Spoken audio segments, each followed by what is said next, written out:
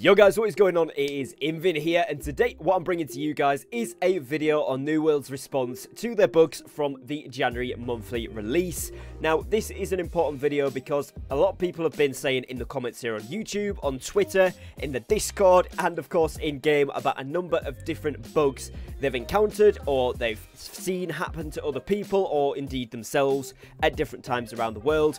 Things like, you know, obviously inside the expeditions, the chest loot was bugged, which we did get fixed in a patch yesterday evening, which I'll cover as well in a moment.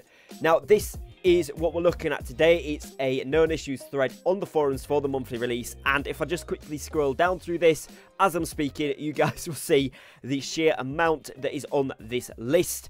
Now, whilst that in itself is a little bit problematic, we're going to move past that point and accept that there is some bugs, and what I'm going to do is kind of cover the most important ones for you guys, but I'm also going to leave this link in the description so you guys can check out the official post yourselves and go through every single item, because there's a lot here. It's going to be like an hour-long video if I cover absolutely everything, so I'm just going to go over a few things. I'm going to talk about what they did in yesterday's patch, but I just wanted to keep you guys in the loop with the news of what's going on, what they're looking at, and of course what's actually happening in terms of communication between the devs acknowledging these bugs and the player base. Now, before we jump fully into the video, if you guys haven't done so already, please do make sure you subscribed. Only around 20% of people who actually watch my videos are subscribed to the channel, so if you could help me out, do drop a subscribe down below. It'd be much appreciated, and let's jump into this one. So, wars are not refunding their cost even if server is in maintenance, but still up. So that's something there. We did see our wars refunded yesterday on our server. We actually had one at the exact time the service went down.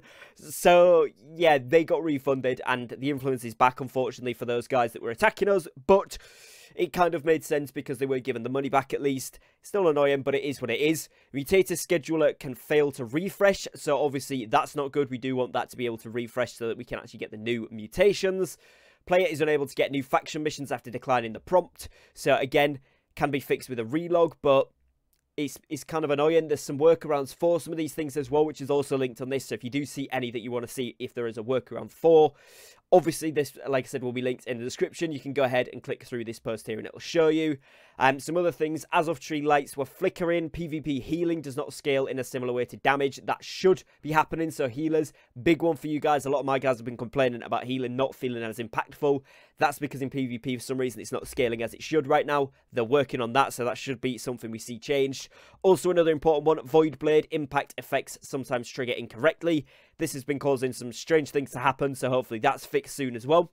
Players cannot access the warbud, sign up for war in a settlement, and also with this we've seen multiple people sign up, so the same name 2-3 times, and then they don't get pulled into the war when it goes into it, so it's been a bit of a pain at the moment, to be honest. Hopefully that gets fixed shortly.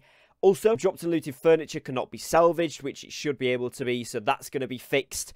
All sorts of other things here. Using rending throw to interrupt light and heavy attack sequences causes the player's movement to stutter. Very annoying. Hopefully that's fixed soon again. All of these ones that sort of affect PvP and the endgame PvE is really annoying. And just general player QOL when you're going around using these abilities. Hopefully they get fixed fast.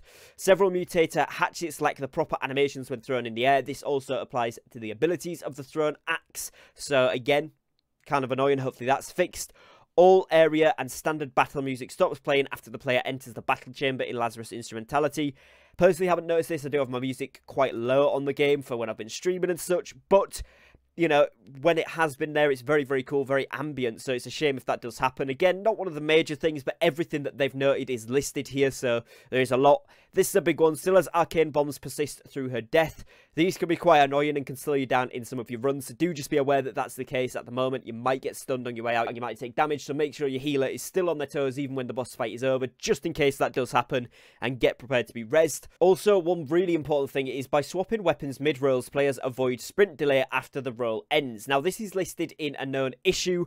Personally, I really don't think this should be an issue at all. I really like the dodge cancelling, so, and it says specifically mid-roll, but also you can do it with the jump side to side, and indeed even the heavy dodge a little bit. It's not as effective because really you don't move with that too much, but they can all be, you know, kind of animation cancelled a little bit, and I do think that that adds a certain level of skill to PvP, PvE, or indeed just traversing around. Particularly traversing around is going to be the main thing where that's kind of annoying to change. Hopefully that doesn't get fixed. That's something that if it is a bug, I don't understand why it's a bug. It makes sense, and I think a lot of players would be shocked to see that listed as a bug, because yes, it is quite annoying in PvP. When you're in light armor, you get really good distance advantage over people in heavy and medium, but then heavy and medium have a lot more resistances. Maybe you would see these scaled more, but also with that you have the 30% damage increase of light armor, and that is because specifically in PvE, these mutations, if you're going to be attacking, you need to be dodging most attacks, so you're going to miss out on some of those autos that the heavy and medium guys can go through with, and that is why your attacks do more damage, because you're going to spend more time on the move. I think it evens out pretty well, so let me know your guys' thoughts on that in the comments below. That is something that I've seen on here that's kind of a little bit strange to me, so see what you guys think. AoEs targeted through the forge gates and damage enemies, that's no longer going to be in. PvP flag luck bonus is active during a 30-second protection timer. That, again, is not really a massive thing. That kind of should be, although you can use it to cheese some stuff, so that makes sense that they want to fix that. Players becoming stuck in place after interacting with NPCs are very annoying. Hopefully that's done soon as well. Player is unable to join expeditions after exiting a different one until the world has rebooted. That is really not good, particularly with the new mutations. And large amounts of reports coming in that server restarts and maintenance are causing players to lose expedition orbs. They have said, yeah, with yesterday's restart that we would be getting back mutation orbs that were used because Lazarus's chests were bugged. So that wouldn't be done at the time of restart, which was yesterday at the time of recording. So we should start to see those trickle back into our inventories when AGS are able to do that over the coming week or so, hopefully. Then combat, we've seen big changes here, or big, well, not changes, big bug reports. Lots of different things. Again, I would strongly recommend people read over this. Generally, it's things like the abilities not connecting, desync, things not function as they should, so being able to AoE through objects, which of course is not the intended. It's also things included like the visual effects, which is kind of important, especially in these mutations and in PvE. And death animations, PvP rewards are not granted, and PvP value is not white if players are migrating hubs. Not entirely sure what that means, but it seems that there's different things going on with PvP rewards there. Outpost rush summons will target allied players and ice pylons. They shouldn't, obviously. They should be just on your team. If you've played Outpost Rush since the update, you'll know what this is like, and it's not great.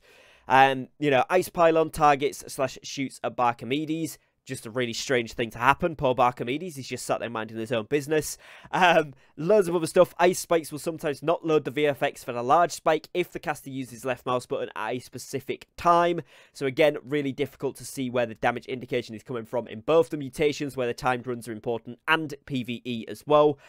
And yeah, loads of other stuff here. Pietrifying Scream perk does not show the gear scaling percentage in the trading post window. And then Mended Execute heals for more than the stated percentage value. So there's a lot of things going on here. Again, loads more to read through. So if you guys want to see those in depth, go ahead and check them. Crafting, gathering, etc. Gypsum and gypsum orbs are not being consumed when crafting after the push test. Mine have been, so I haven't seen this bug personally, but I'm sure if some of you have, you'll be quite excited with having extras. That should be patched soon. Players can enter a state where most gatherables cannot be interacted with. That happened to me a couple of days ago. I had to relog to fix it, so it does work after a relog, but it is very annoying, and if it happens mid-war, yeah, not great at all. Most Void Gauntlet icons do not match Gauntlet's colour variations. Fine. Shield downgrading in rarity across the game. Player cannot craft at the outfitting station. Sometimes these have been bugged. Basically a load of other stuff here. But again, the point of this video is not for me to go over every single thing, but just to inform you guys that they are aware of a lot of stuff. Try and find out, you know, you can use the web page finder to see, you know, if your bug is on that list. If it's not, obviously submit a ticket so we can get all of this stuff fixed as soon as possible. But this is what they're working on, and it is a lot of stuff. There's also a whole thing to do with quest submissions here, whole thing to do with expeditions. This is particularly important for the mutations. Again, things like all inventory items removed when disconnecting inside of an expiring expedition instance. That is a really bad one. Hopefully that is fixed as soon as physically possible. That is really, really bad.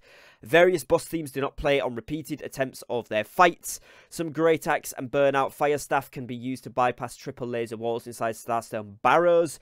Ice Tomb does not take damage from any chain element. And then you've seen all this other stuff. Dynasty Shipyard Mutator icons are doubled on the map. which was in the PTR as well, but I thought that was kind of where the entrance was and then where the expedition was as well, but, you know, maybe that's not supposed to be the case. Some of them, like you see here, are kind of like less important, but they're still working on them, so it's good to have a list. I do like that, but also, you know, some of these are really important. Some issues with chat channels, which is good. We've seen this addressed now because this is something I've been experiencing for a long, long while. And company factions groups, oh my, in brackets, companies cannot transfer ownership if both the consul and governor are absent for too long a period of time. Invalid company invites persist after a relog. Sometimes the cursor is moved to the next MTX company crest option. Tooltip will not show. Old group members retain on the map. All kinds of stuff here which you might have noticed. And token rewards gained do not match the listed rewards when turning in faction rank up quests. Interesting, not sure why that is as well, but it is a thing. And yeah, darkness areas as well, invasions, player-to-player trading and trading posts, and outpost rush as well. And then wars, again, this is another big one. Rarely players are not receiving rewards. Sometimes rally point flags has a red replace me texture when the server is restarted before the war begins.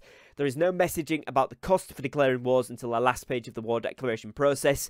War defenders can destroy attackers' shops by attacking through the war camp walls. What? That one is crazy bad. Walking with siege weaponry blueprints may cause grass to flicker or disappear. That has been happening. I just kind of thought that was part of it again. Uncaptured rally points in the respawn screen are displayed as flags for the second and every next war. And also, war points can have their AoE indicators disappeared when many AoE VFX are nearby. And also, repeater turrets aiming reticle does not align with the hit scan functionality, so it's basically off kilter. So quite a lot of things here. We've also, you know, seen some updates, like I said. So what I'm going to do is show you guys that as well. So as you'll see here, they did a downtime, which was 7:30 PM last night for me. And they fixed an issue which caused the player's storage sheds being filled with items that are in the same, but were not stacking properly. And this bug has also caused those items not to be used in crafting, causing crafts to fail and consume the top resource being used. This has been corrected and storage and crafting should behave normally. The Ring of Forges signet was improperly removed from the game and players' inventories. It is now earnable in-game but will not automatically be returned to inventories. We apologise for this inconvenience and will deliver a make good to return this item outside of the patch to players who had it equipped at any point. So you're not going to get it straight away, but you should be expecting it very soon, hopefully. And also, they fixed a bug which caused loot from elite chests in Mutated Lazarus Instrumentality expeditions to not respect a player's expertise. Now, elite chests will drop loot based on the player's expertise values in the Mutated expedition. We apologise for this inconvenience and will deliver a make good to return Mutated Orbs outside of the patch to players who used them before. So we should all be seeing 1 to 2 orbs coming back to us from that point. And also, we address server crash, which impacts expeditions and outpost rush. All of that has been fixed, which is good. And, you know, it did take a couple of hours to do, but actually that's a really, really good update. And now we've just got to hopefully see the rest of that page get fixed very, very sharpish, which is, you know, hopefully coming soon. So a lot of stuff to work on there. Not really to point out something negative necessarily about it, but more to point out that it's good. We have got the communication and to make all of you guys in the community aware that a lot of these have been addressed. So if you are experiencing these problems, you're not alone. Have a look at the workaround, see if there's a potential fix there for it, you know, until they do an official fix. And also, you know, if you do counter anything that's not on the list, make sure you're submitting tickets so that we can get that fixed, hopefully as soon as possible. There's a lot of work for them to do there with this update. It's, you know, quite exponential, the amount of stuff that has gone wrong with it. But what I will say is the communication on that has been really, really good. They've addressed it at least and let us know they know that it's broken and they are working towards a fix for that, which is, I think, a good thing. And I would assume that that's a cumulative list of things that were potentially involved before the update came out, as well as going forward from the update. So it's overall list of problems that hopefully we can see most of these fixed in this February update, if not sooner, which, like we saw there, some stuff has been sooner as yesterday's patch. So hopefully you guys have enjoyed this video. I just wanted to keep you in the loop with everything that's going on and keep you guys aware of some of the, you know, most influential posts on the forums, some of the most important things to be aware of, which this post and the post we're looking at right now is 2 of those things.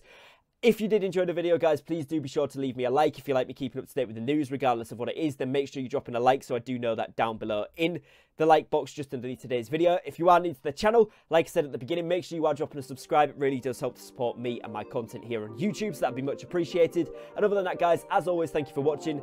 Thank you for your time, and I will catch you again tomorrow with a brand new New World upload. Take care, guys, and peace.